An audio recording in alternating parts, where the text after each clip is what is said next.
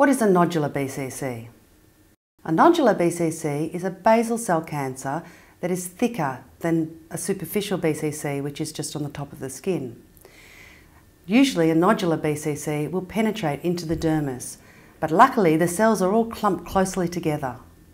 Because of this, it's easy to remove them with surgery, but there is another technique that leaves less of a scar, and this is called PDT, or photodynamic therapy.